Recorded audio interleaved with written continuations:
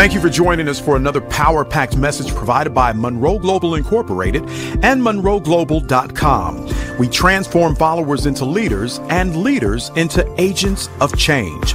We hope that this message is a blessing to you as you advance your life and discover your purpose. Now, let's go into the message. How big? What does that include? Are you sure? I'm not sure you're sure. Because if you were sure, you wouldn't be hating the Muslims or the Buddhist or the Scientologist or the Hindu or them folks with a different color skin or those dirty people on the side of the street or the prostitute you saw on your town street the other night, the drug addict who's wandering around aimless. Are you sure you know whosoever is? Maybe whosoever is those nice, clean people who comes into your path and they don't offend you much. And that's who you believe God loves. God loves whosoever. Whosoever believeth on him. This verse also tells us what the objective of sending Jesus is. God's objective for sending Jesus to the world is so that the world could believe in Jesus. God wants the world to believe him. And that's a tough assignment. For someone to believe, they need evidence. They also need to have created in them a desire, and they also need to create in themselves, or you create in them, a sense of benefit. In other words, I believe in this thing because it's going to do something for me. Belief is a very complicated thing. To believe someone, you must have empirical evidence. You must provide information. The ultimate goal of God is so that all of them could have eternal life. What a verse of scripture. Everything's in it. Now, so God so loved the world, he sent his son. His son comes into the world because God sent him to the world. The son comes to the world, but he doesn't stay in the world. Because he comes to love or to show God's love for the world. To show God's love for the world, he devised a program to do that. And the program was to create a group of people who would do that for God. Let me try it this way. God loved the world so much that he sent his son to create a mechanism so the world could be loved, or feel the love, or know the love and believe the love.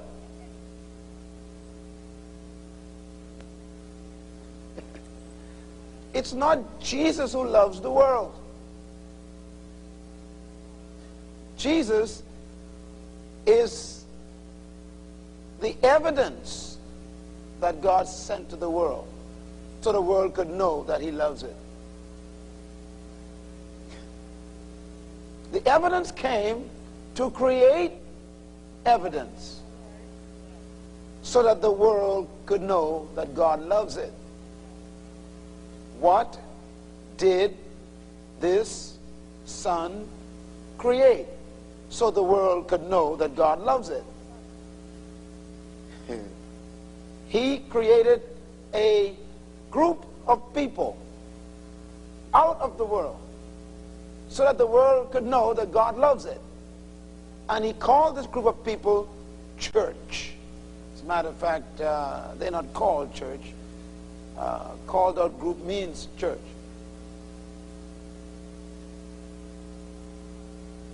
Are you following me? So what God actually did was he sent his son sent the church.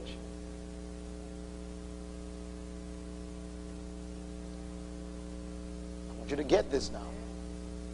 Therefore, the purpose for the church is to prove to the world that God loves it and to love the world for God.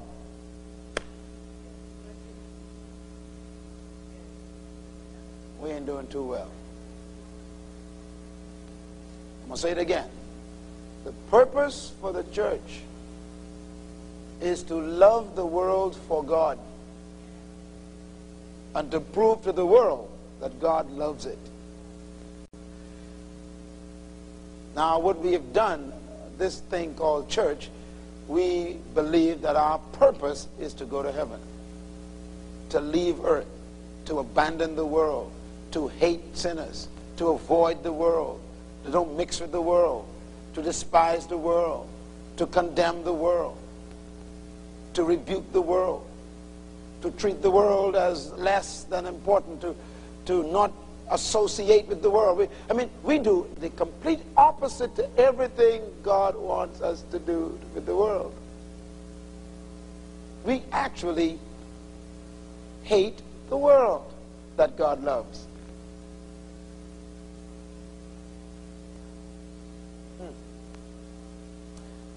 Do you know that we are showing the world the opposite of what God wants to show the world? God wants to show the world what? His love. What's the church doing? We're loving ourselves.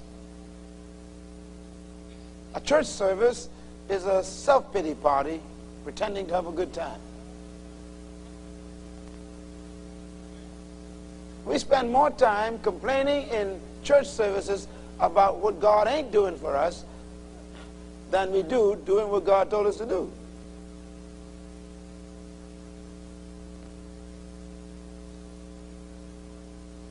So we need to regroup and stop what we're doing, back up a little bit, and see if we can get our mandate back. The mandate is what? Go ye into all the world. Now, watch this. God loves the world, so he what? He sent his only son.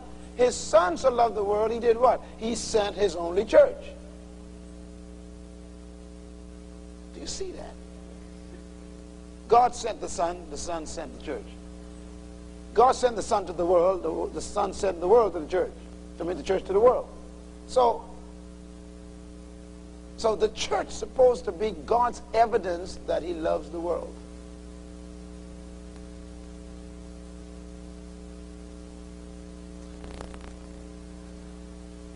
Well,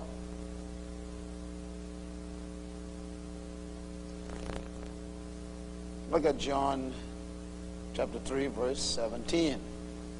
The other verse.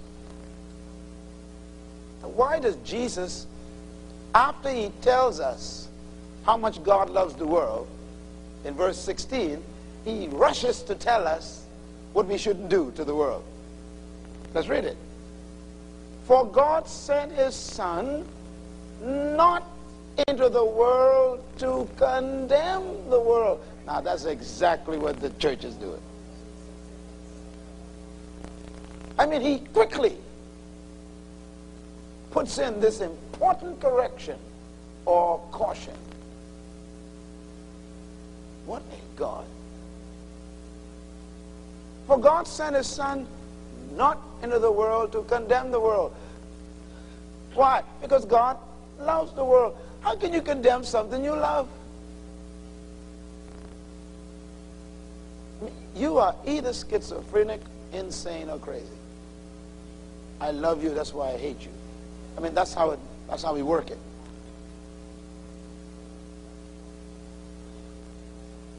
I love you, but you ain't good for nothing. I love you, but you ain't worth it. Are you confused?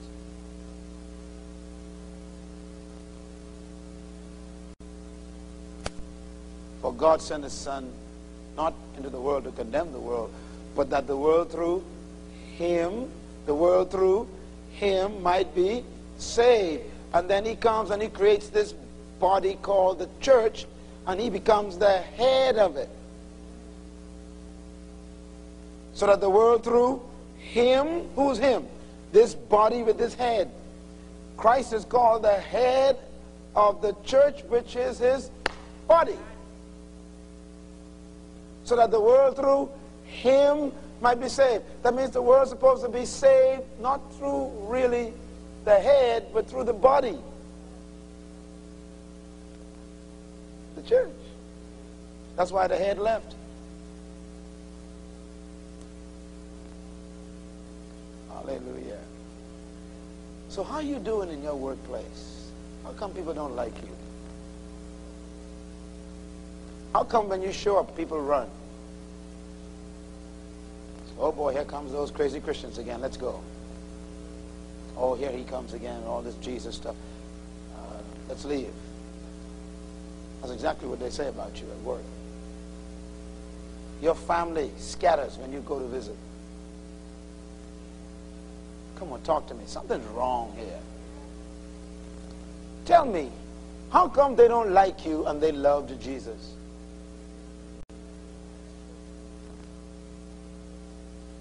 Are you supposed to be loving them for him? Do you know, it's amazing, for God so loved the world, he sent who? His only begotten Son. And what does his Son do? Makes the world love him. How do he do that? By showing the world he loved them. I mean, the prostitutes love this guy. The children love this guy. The rich love this guy. The poor love this guy. Females love this guy. Males love this guy. Wine bibbers love this guy. Tax collectors love this guy. Roman soldiers love this guy. Everybody loved him. Why do they hate you? You ain't doing something right. You don't know how to love the world. Matter of fact, religion, Christian religion, has taught you that the world should be hated. That's why God hasn't come back yet. We don't love the world, be honest. What did they teach you in Sunday school, in church, in Bible study? What did they teach you? Handle not, touch not, taste not, come out from among them, be separated, be peculiar, which really means superior.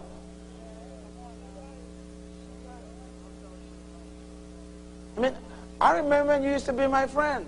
What happened since you were a Christian? You used to come down and visit me all the time. What happened? Am I scornful now? Wow.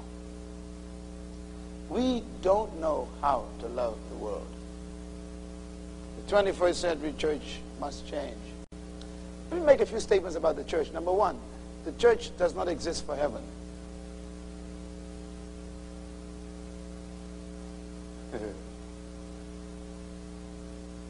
Number two, God does not want the church in heaven. Prove me wrong. Read your Bible and prove me wrong. Tell me if I'm wrong. I dare you to tell me if I'm wrong. Find a scripture and tell me I'm wrong. If God wanted you in heaven, he would have killed you a long time ago. Quickest way to get there.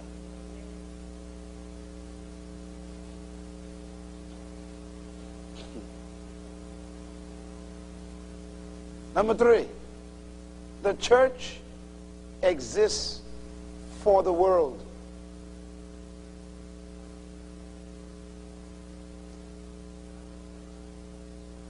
Number four, the church exists for the nation.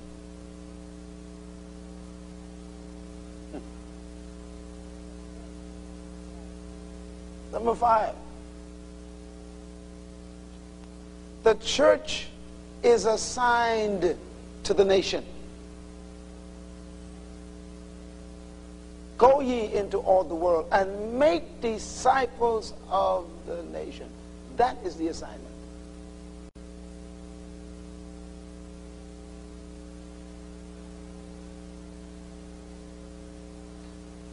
So the church belongs to the nation. But we hate the nation. We despise the nation. We condemn the nation. We wish the nation would just go to hell. Literally. Why? After all, we're straight, we're saved, our kids are saved, our husbands saved, wives saved, dogs saved, our cats even anointed. We're just ready to go to heaven. God forbid. The assignment of the church is to reconcile the world back to God. Jesus said, Matthew 28, verse 18, go ye into all the world and make disciples of what? All nations, and then baptize them into the authority of God, which means name. Give them back the authority of God. Write this statement down, please. This is the most profound statement that you could ever be given. Here's a statement. Sinners are not God's enemy. Wow.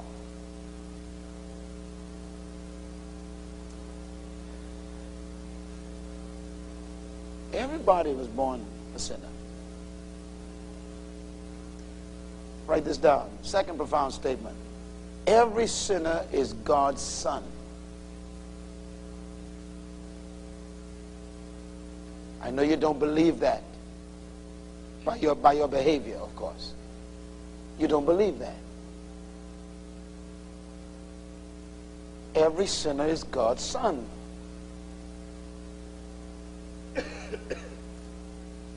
I wish God would brainwash you with that, or wash your brains with that. Every sinner is God's son. Say it with me. Every sinner is God's son and my brother. So God tells you to go get your brother. You in the house, you got the robe on, you got your shoe on, you got your ring on, and you eat all the beef and the lamb chops you want. Now get out of here, go get your brother at the pig pen. And you treat your brother like an enemy.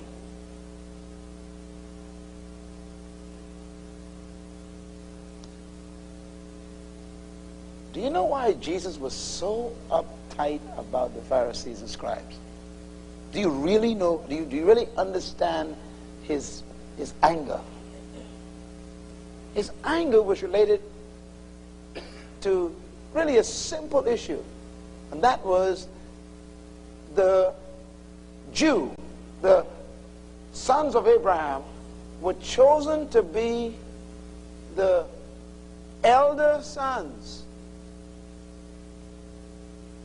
to go and get their brothers, the Gentiles.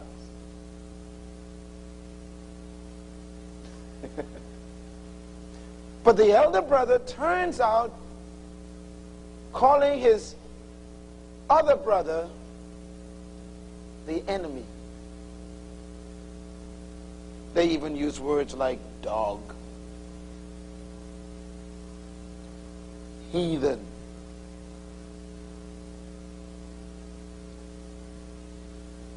So when the son came, he went to the elder brother first. Come on, y'all think with me. And he tells him, I came first to my own. I must go to the elder brother first. Why? Because that's his job to go get them. So he had to go to the Israelites first. And he spent 3.5 years, yea, even 30 years. And then 33.5 years, he lived with them, and he tried to convince them that that's your brother. When the father's son arrived, he met the older brother, cursing the younger brother, hating the younger brother, not mixing with the younger brother, calling the younger brother dog, and considering himself more important than the younger brother and superior to the younger brother, and didn't care about the younger brother and was praying for the death of the younger brother. That's the condition he met the older brother in. Sounds like the church. I mean, don't you just wish all Muslims would die? Yes, you do. I mean, you ain't going to admit that, but deep inside, way down there where God knows, you wish these Hindu temples would just explode. Every Hindu person would just drop dead and go to hell, so we could have a Christian community. See your attitude. That Hindu is your Lord's brother.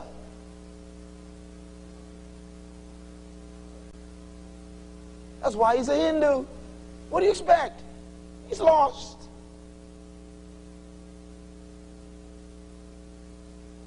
Attitude.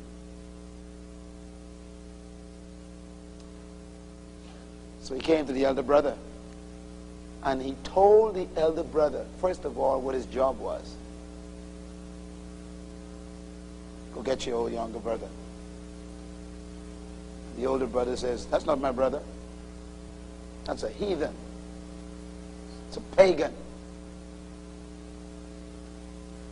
And then Jesus said, okay, woe unto you, because your younger brother is going to the banquet first.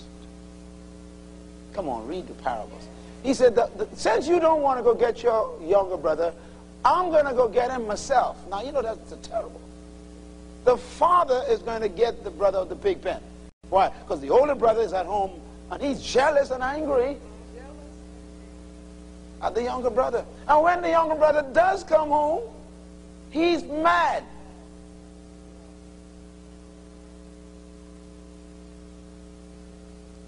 You know, there are people who don't want their church to grow. Too many people in here. We need I used to be able to go to pastor and shake his hand. Now there are too many people in here. Where did people came from? We had such a nice church until these people came. Older brother.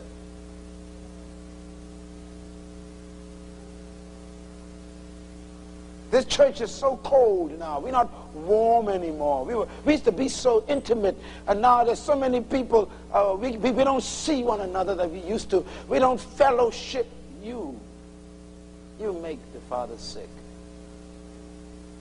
You think this is only for you, huh? Listen to one of his parables. He said a man had a banquet and invited his sons, and they did not come. So he sent his servants to find anybody from the highways and the byways and the hedges. He said, bring them in. I'm going to fill my banquet. If the sons don't want to come, I'm going to get some folks. That's how the Gentiles became the church.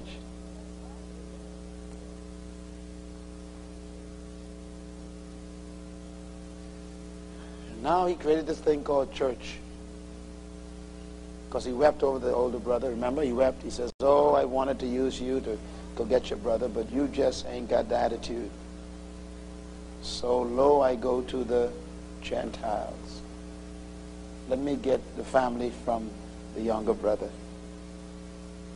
Now, how many of you glad he got us? I said, how many of you glad we got included, right? Amen. And guess what? Now he called you out, and guess what he's doing? He's sending you also into the world. Same instructions. He says to you, now you go not into heaven. Don't concentrate on heaven. I don't want no books on the rapture. I don't want you to be calling me out of heaven, telling me to come. Go do your work. Go into all the world.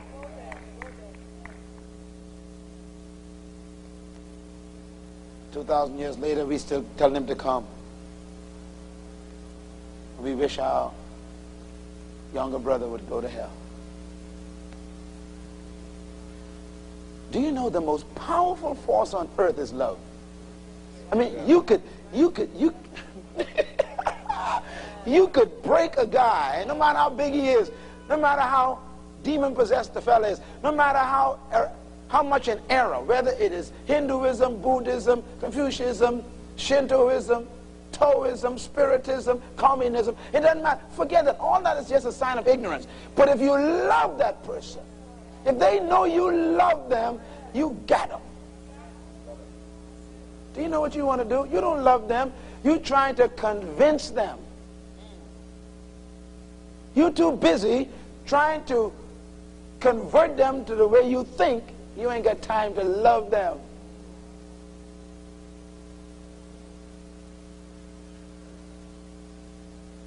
Getting a little technical here.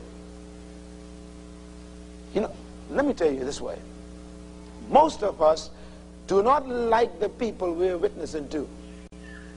And those people know it.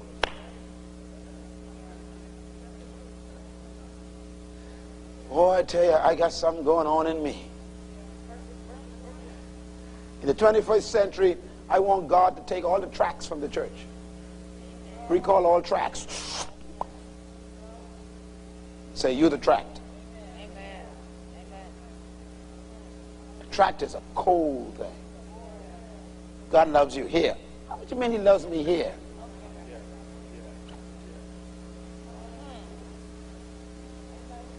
Am I stupid or something?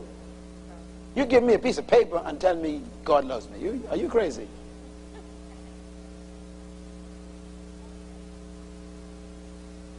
We don't know how to love. So we are mechanical.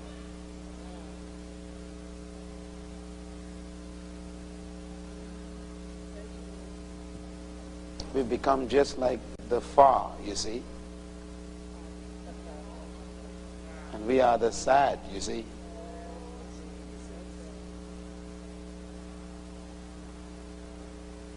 What a tragedy. Okay. Let's try and figure out what's wrong. Turn with me to the book of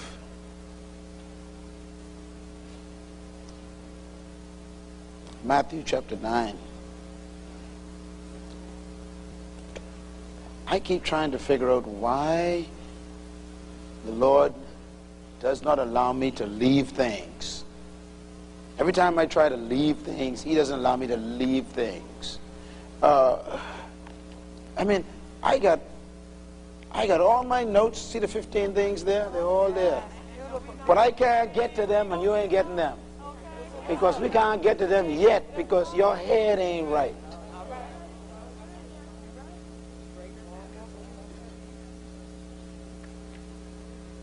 I can give you a list, but that's a list ain't nothing if you got an attitude problem.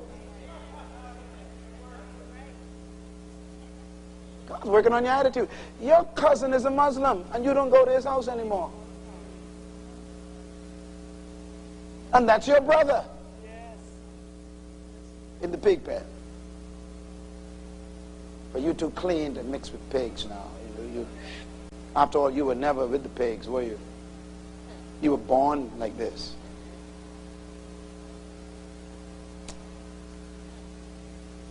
Matthew chapter 9. I can't get away from this verse. It keeps haunting me. It haunted me since November. I've been teaching this verse all year. You ask the folks in our fellowship, man, I'm stuck on this thing. They probably think I'm just a repetitious record or something. God's working on our heads. Listen to this. It says in chapter 9, verse 36, when he, Jesus, saw the crowds, he had compassion on them because they were harassed and helpless like sheep without a shepherd. Is that how you feel when you see those people crowded in the street, in the marketplace, shopping in the mall, sitting on the corner? I mean, does something go off in you when you see people who don't know the Lord? I mean, what happens to you? Oh, you're too busy for anything to happen to you. going on your way to do what you have to do.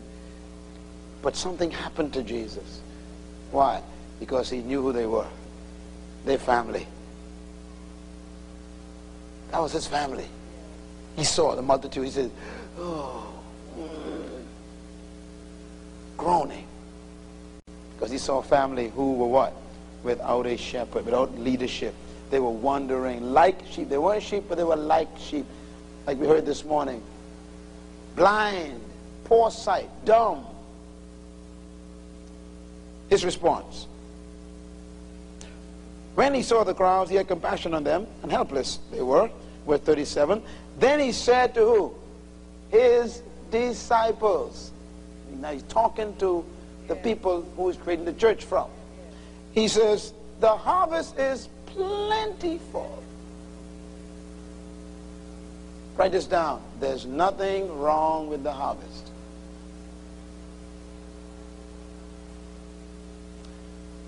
Let me just say something that may be corrective here. He did not say the crop is plentiful. There's a difference on a farm between a crop and a harvest.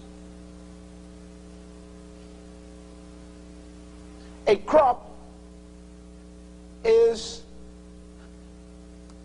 a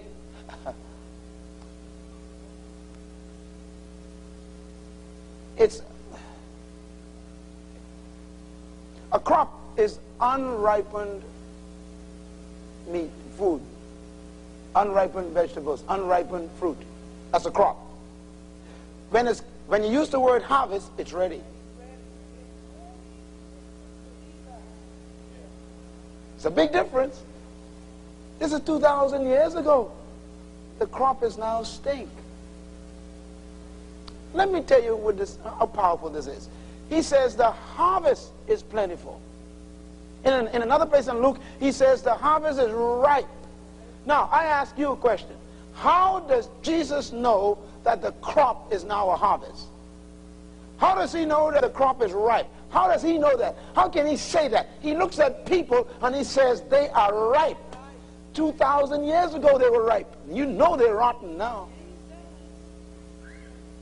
But how does he know they're ripe? This is going to be good. Listen, he knows they're ripe because he ripened them.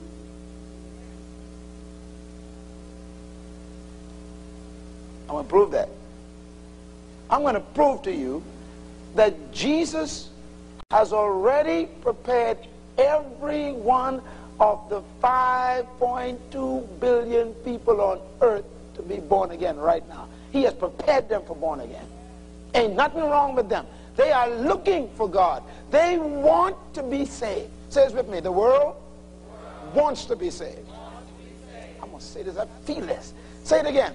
The world wants to be saved. They ain't running from God. They're trying to find him, Jesus says. They are ripe. But read the next statement. I have a labor problem.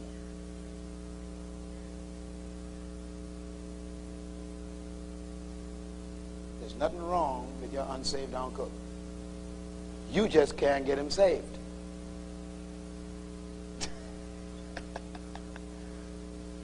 There's nothing wrong with those Buddhists and Hindus and Muslims and Rastafarians. Ain't nothing wrong with them. You just don't know how to get them saved. They're ready to get saved. You just can't get to them.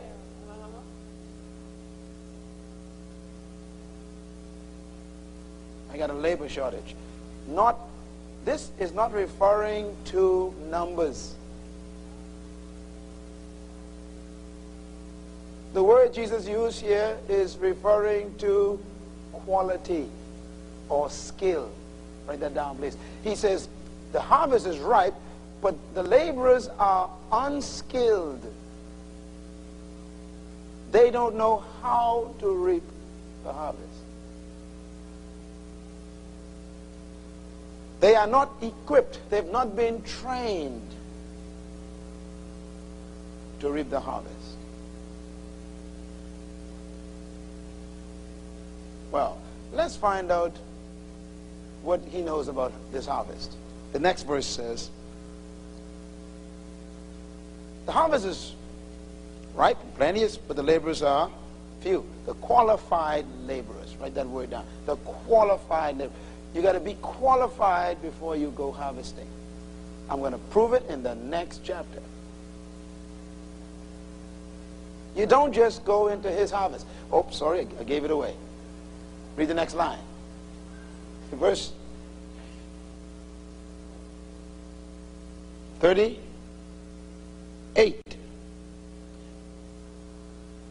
Look at me, look at me, look at me. This is deep. He says, look, the harvest is ripe, but don't go there.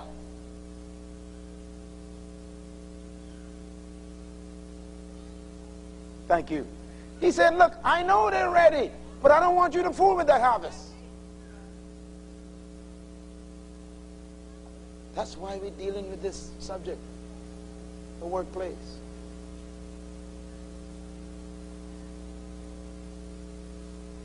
He said, people want to get saved.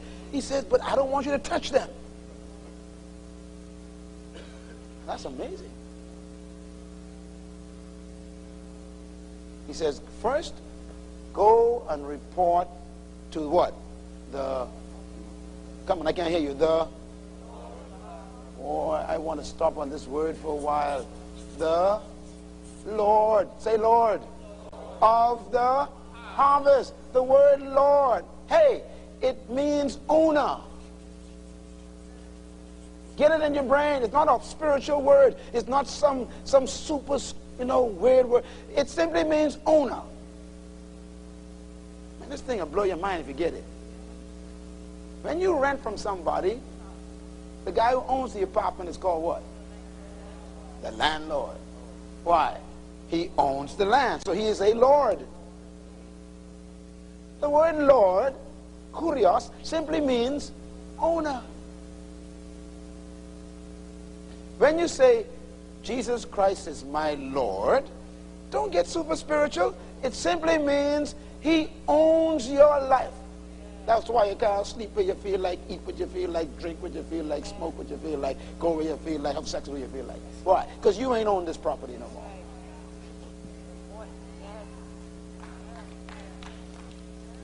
That's why Paul says, don't dare say Jesus is your Lord, except it be by the Holy Spirit. Christ says what? Many will say, owner, owner. And I say, I never knew you. If I owned you, how come I didn't run your life?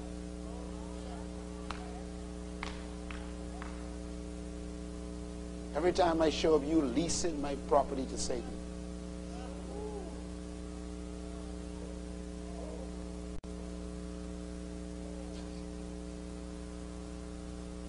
You can't just sleep with who you feel like anymore. Why?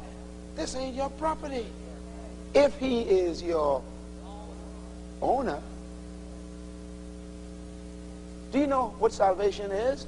When you confess with your mouth, Jesus Christ is owner. He says, I'll save you. If I take over the management of your property, you're saved.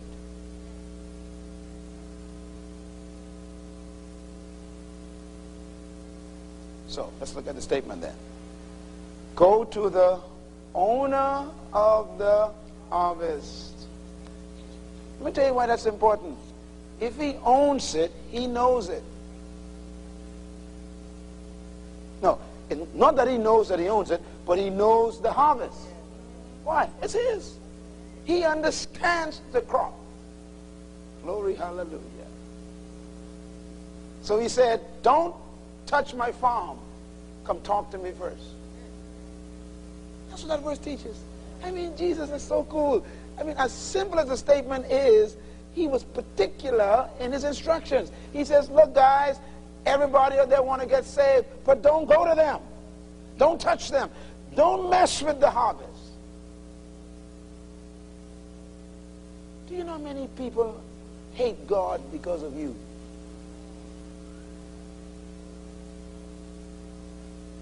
If you had just left them alone, they would have been saved.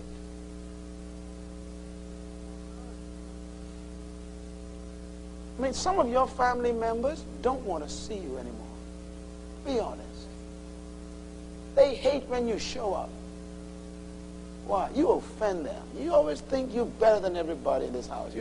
Who do you think you are? Since you became a Christian, all of us are dirt. Messing with his harvest. He said, look, all those people out there are ripe, but don't go to them. Come talk to me first. This is my farm. Why? Because you see, on every farm, you got different types of crop. You got bananas, oranges, mangoes, limes, corn, wheat, soybeans, tomatoes, and all the farm. The earth is the Lord's.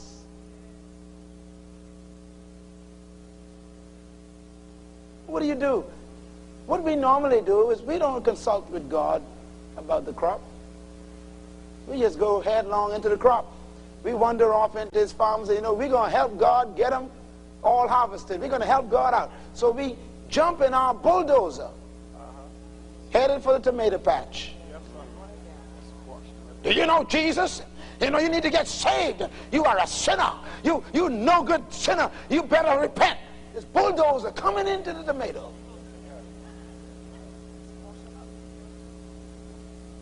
God is saying, no, please, no, go back.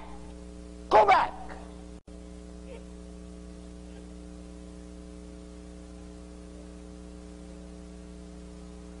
Then you bring a tractor to handle the bananas.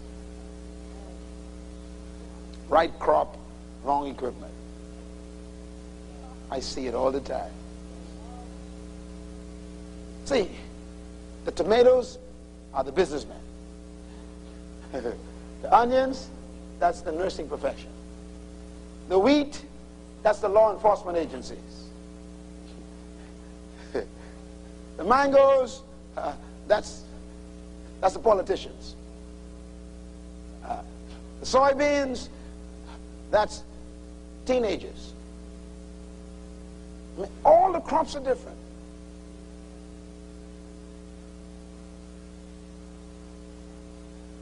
Some of you actually hate teenagers.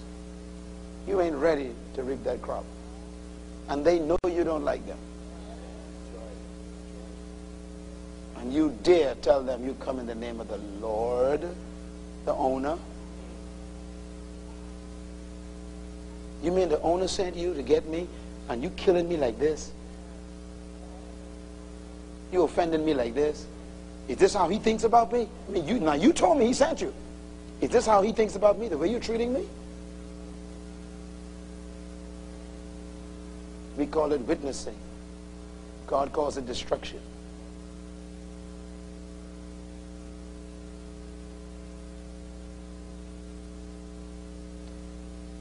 He says, please don't go to the harvest. Come to me first. Read it. He says, go to the Lord of the harvest and ask him to send. Wow. He said, don't go. Let him send you after you come to him and talk to him about his harvest. Lord have mercy. See this young man here? This young man here he's equipped to reap a certain type of harvest. So when he comes and he may sing in your traditional church with your bulldozer. What he's riding is a motorbike. And you can't understand the equipment he's using because you got a big tractor. So you can't appreciate his music because you got a bulldozer life.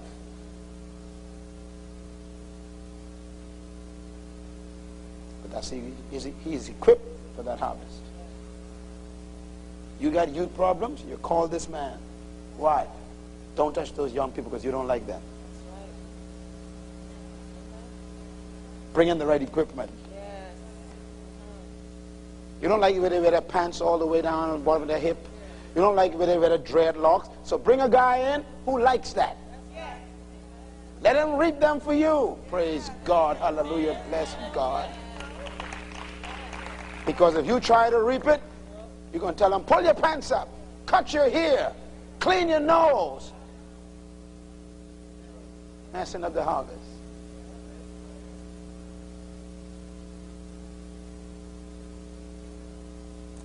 Have mercy on me, Jesus.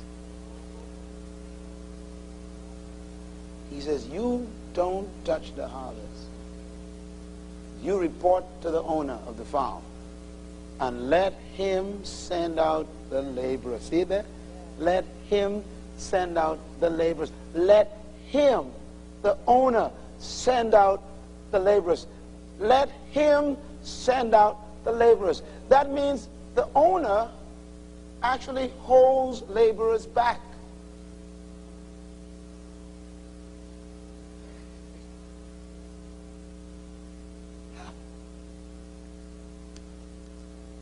Let's see how this works. Now remember, when you read these books in the Bible, these were not written with chapters, so you got to keep reading. Forget about 10. See that 10 there? Look at the 10, that chapter 10. That don't exist. Keep reading. Keep reading. What's the next verse? Read it out loud. And when he had called his disciples unto him, he gave them power against unclean spirits to cast out demons and of diseases. What's the next verse? He gives the list of their names. Look at verse 5. Read it loud. These 12, Jesus sent what? Forth. Hold it there. Watch this. These 12 he sent forth. He sent. Read the next verse. With these instructions, what he had? He had a classroom. He had a lesson. Please get this. He didn't just send them. He had a seminar. Chapter 10 is a seminar on witnessing.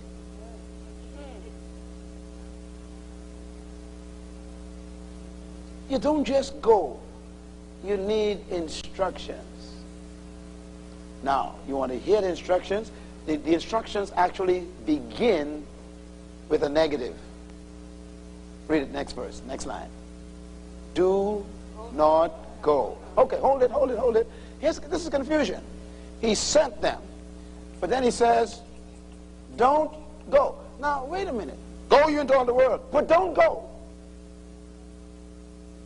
Are you confused, Jesus? No, I ain't confused. I'm protecting my harvest.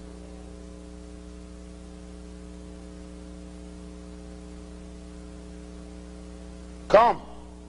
Here's power, but don't go. Wow. Saved, filled with the Holy Spirit, power, but don't go. Why? I know my harvest. Read the next statement. Do not go where? Into the Gentile territory. Why? You don't like them. They know you don't like them.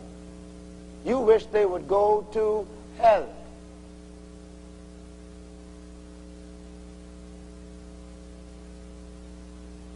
This is crazy. Doesn't Jesus love everybody? Yes. That's why he don't want you to touch them. Doesn't Jesus love the Gentiles? Of course he does. That's why he's telling you, don't go near them, because you're going to mess them up. You're going to misrepresent me because your attitude ain't right. You don't like them, so don't go there. Let me tell you, I found this out. 30 years of walking with Jesus.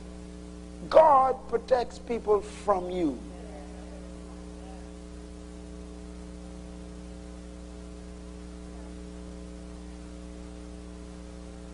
He usually has trouble when you get to them.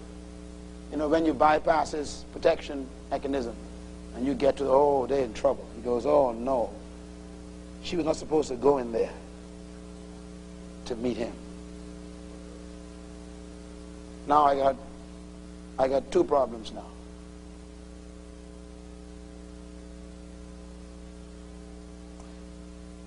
do not go. This is incredible, isn't it? This is amazing, man. This is amazing. He says, you guys only know how to reap what you've been trained for. You grew up Jews. You understand Jews. You understand the culture.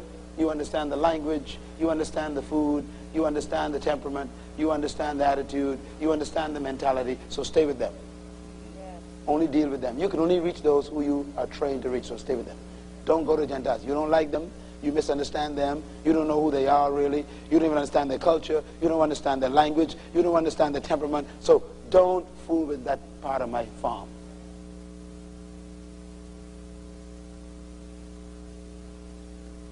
There are people you are not supposed to witness to. You take that to the bank.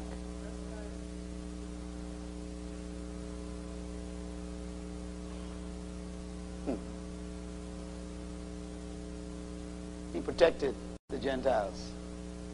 I mean, that's what he's doing, isn't it?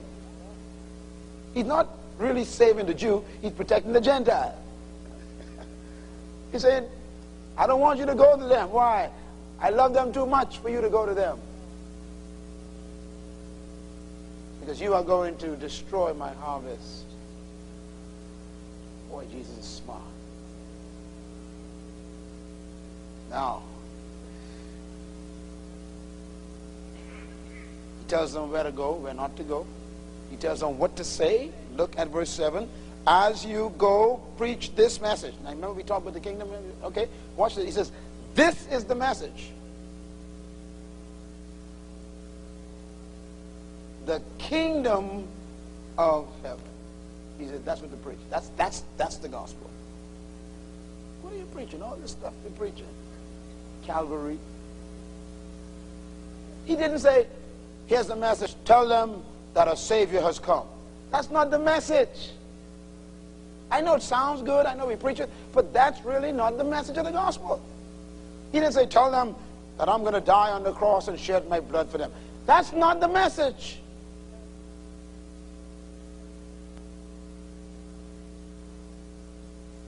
But we keep preaching it. I can't wait for next year, November 2000. We're going to spend a week on one subject, the kingdom of God. When you emerge from that summit, you are going to be so ready for the 21st century. Because you're going to have the gospel clear in your mind. You're going to know what the gospel is. Most pastors never had a course on the kingdom. And you know that's true. You go to Bible school and get a degree, and they never had a class on the kingdom. Eschatology, hermeneutics, theology of God, the doctrines of the faith. Tell me about the kingdom. The efficacious blood of Jesus. The quality of healing in the divine manifestation of redemption. All the deep stuff. But tell me about the kingdom. The 7 last words of the cross. The size of the thorns in his head. Shut up and tell me about the kingdom. I know I'm going to get in trouble. I'm going to get in trouble. I won't get in trouble. But you see, I'm telling you, man, I have sat with pastors who've been pastoring for 40 years. And I just ask one simple question. Tell me about the kingdom. What's the kingdom of God? And he cannot tell me. And he trained people for 40 years.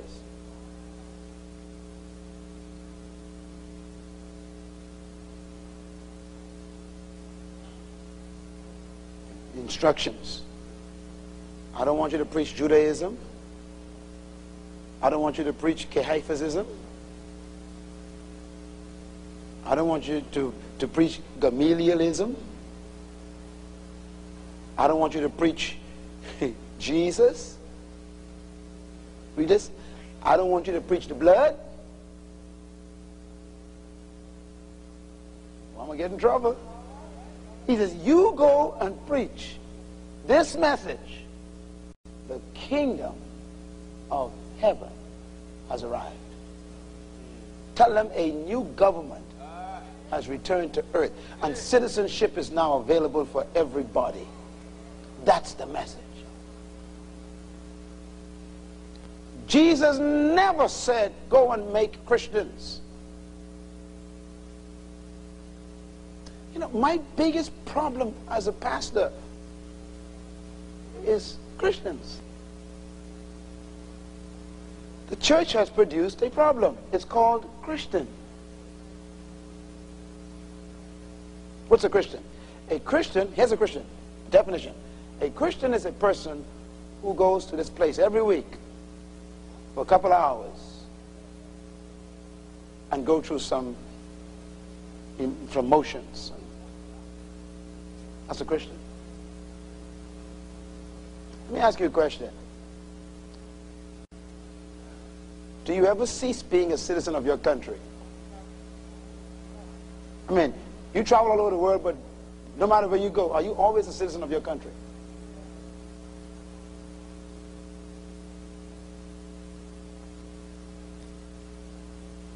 And how come you keep changing on Mondays?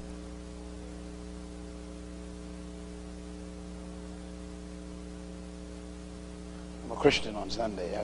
I'm this religious person on Sunday. I'm this person on Sunday. But on Monday, when I go to work, in the workplace, everything shuts down. I don't know what to say to people. I don't talk to them about my relationship with God.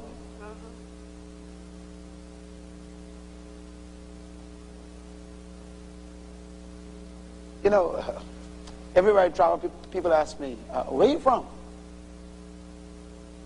What's that? That's a citizenship question. How come they don't ask you where you're from? In reference to the kingdom of God. Another question would be, why are you different? Oh, because I'm from a different place. Really? Where? My citizenship is in heaven. Is that in the Bible? Is that in the Bible? Oh. Really? So I thought you was from Brazil. Yeah, I have dual citizenship.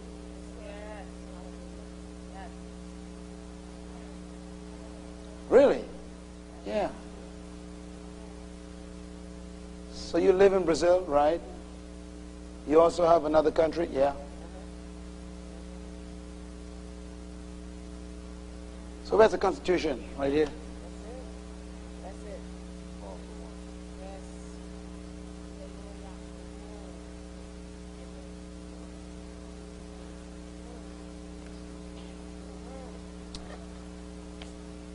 Preach this message. The kingdom of heaven has arrived. Look at verse 16. I am sending you out like sheep among wolves. Therefore be as wise as a serpent and harmless as a dove. I want to close on some of these thoughts that he's given. What is chapter 10? It's a seminar on witnessing. And it starts out by restricting your witness. That's incredible.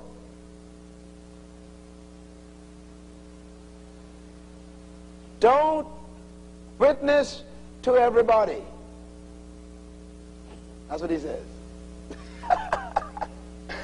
The church has been teaching us the opposite. You got to really study Jesus, man. He is something else.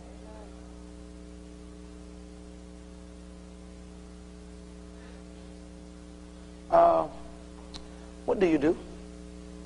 What is your career? Huh? Accountant. Okay. Now, let me try and make this practical. Miriam is an accountant. So Jesus comes to Miriam and says, Miriam, the harvest is plentiful. Everybody in this country wants to get saved. So I'm going to send you out into my harvest. But do not go to the lawyers, the doctors, the nurses, the youth. Go only to the accountants with this message, that the kingdom of heaven has arrived in their workplace. Now, this is wonderful. This is wonderful. Because now the pressure is off her to try and act like she knows about politics or act like she knows about technical stuff. God said, enjoy your career.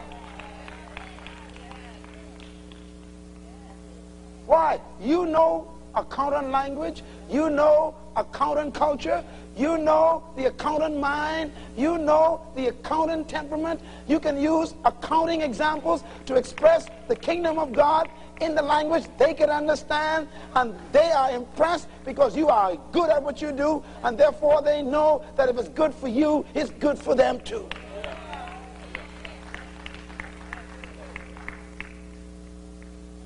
Pressure's off.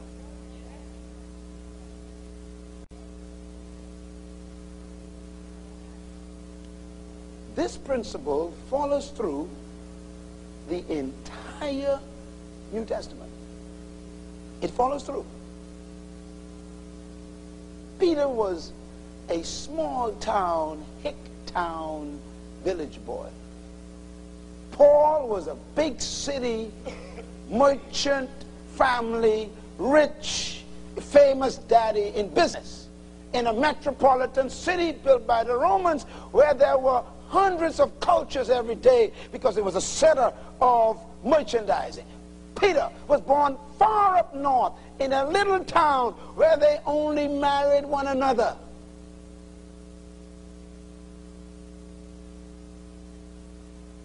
What's the difference?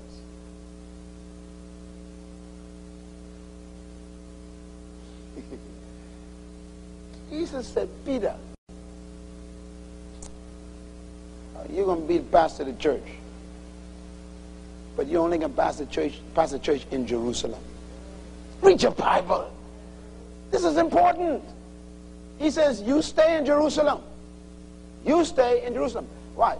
You don't like Gentiles.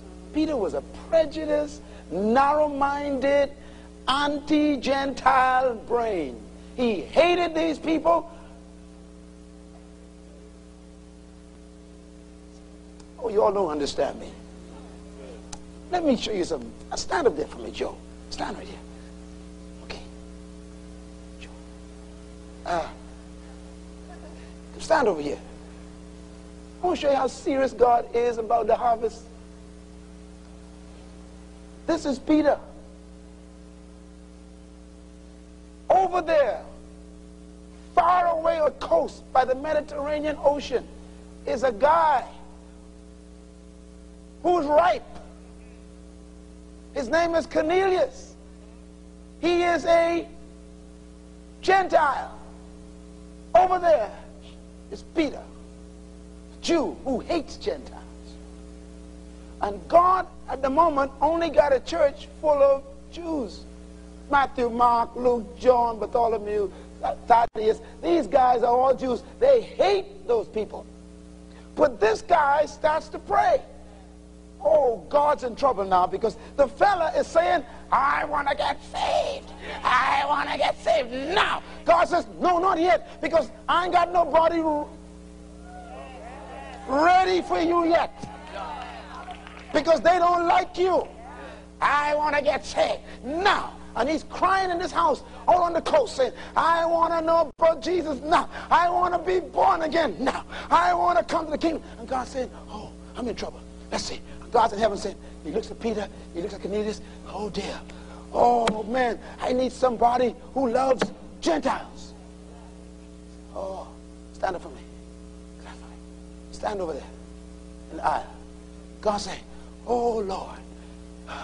That Paul is the one I really want because he understands these people. But this fella, but you see, he ain't saved yet, so I got to do something with this fella. Let's see what I got to do.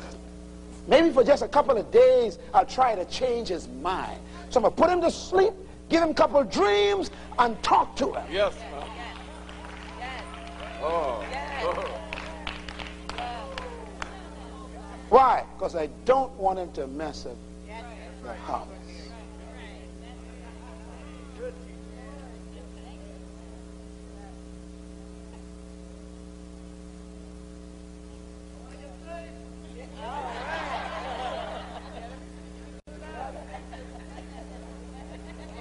want to show you how deep God is. God says, well, that fella, now he's supposed to come to God, but he's taken too long. So God convinces this guy briefly, just for a short period, because he still was prejudiced. And he shows him this dream. You know the dream. He showed these unclean animals and everything. And God says, now here's what I want you to understand. I'm getting ready to send you somewhere, but when you see the unclean animal, don't call it unclean. At least for a couple of hours, just get him saved for me. Are you understanding this, Pastor? There are people who run when you show up, and God made them run.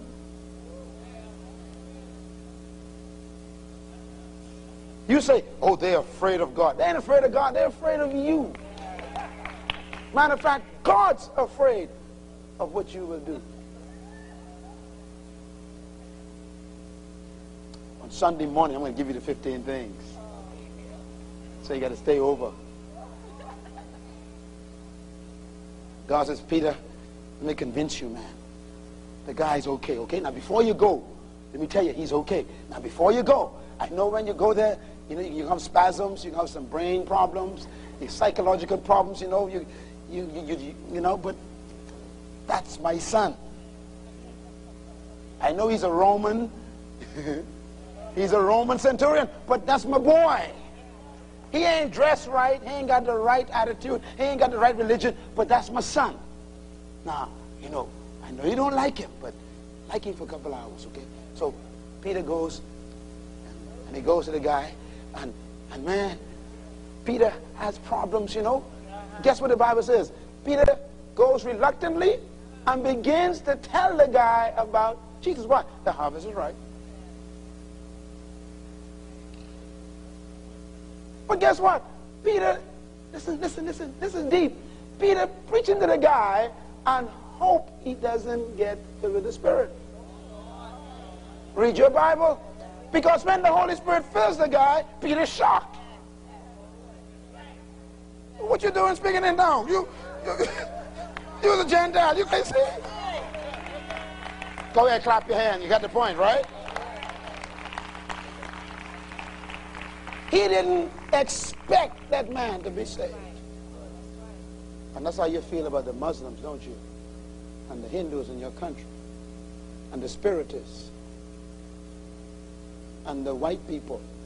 And the black people in your neighborhood. And the Indians. You just can't believe they could join your church.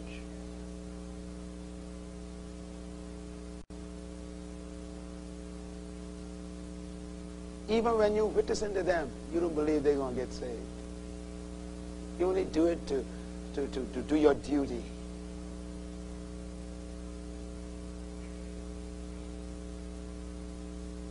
God says, Peter, you know, I just needed someone to tell him about me. That's enough. I'll do the rest of it. He believes, so I fill him with the Holy Spirit. And it says, Peter,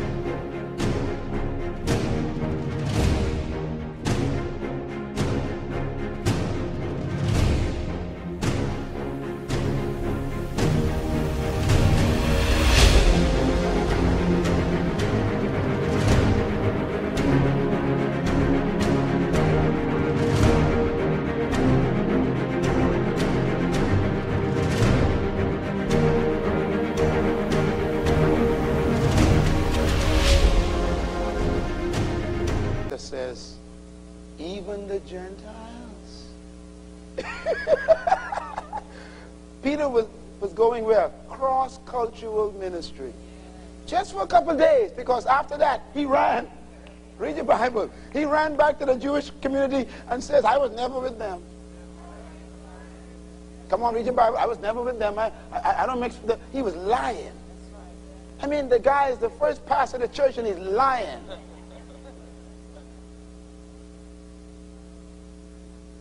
Okay, so Cornelius is saved, right? Right. And all of his house, right? Right. So now these people who get saved at Cornelius' house, guess what they do? They go running off home telling people about Jesus. The people they told in the other towns begin to look for Peter. Peter tells them, I ain't coming. So now, follow the Bible now. God says, oh my Lord. Paul. Now, Paul, I know you'll get saved eventually, but I can't wait. Bah! Come on, clap your hands.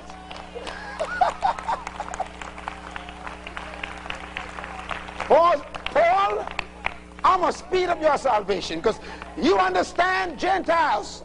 You're going to get saved if you don't want to get saved. Come on, struggle with me. Come on here. You're going to get saved. Yes, you're going to get saved. I need you now. I can't use that one. Come on. Come on, son. Will you please get saved? Pop. Knock him out.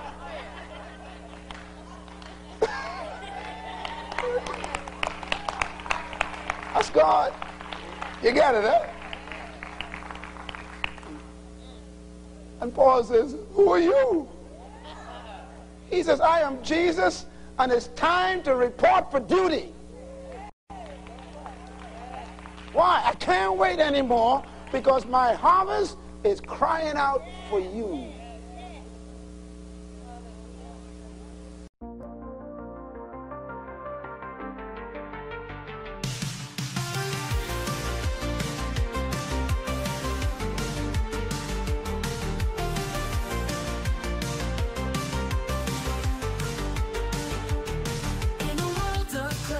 Crossover dreams, sin-lit melodies, whispering schemes, a female vocals telling tales untold, indie rock beats turning hearts cold. We ride the waves of the night, lost in an all brought to light, haunting echoes of the past, experimental sounds that forever last.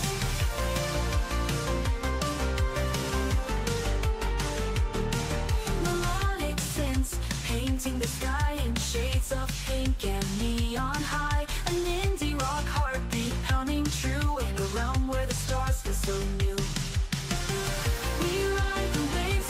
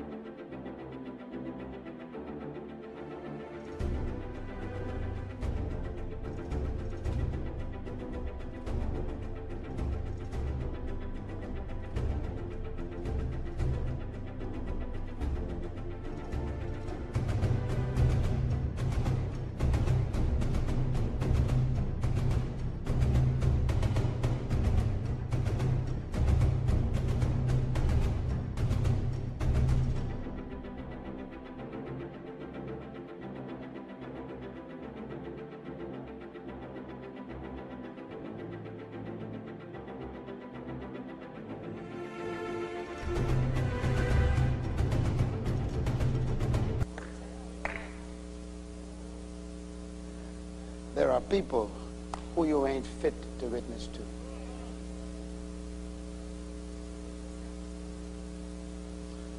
So stay in your workplace. And the more you expand in your cultural exposure, then the more God allows those people to come into your influence. And because the world is shrinking and cultures are intermingling, then the 21st century Christian must become an international, intercultural Christian. Amen. Thank you very much. God bless you. Have a good morning. Thank you once again for listening to this message, as we hope that it has been a blessing to you. Our goal is to show you new paths and opportunities so that you can discover your purpose. It is your love, support, and partnership that makes Munroe Global possible. Please visit us online at www.munroeglobal.com for more product, partnership, or to join us at one of our live events around the world.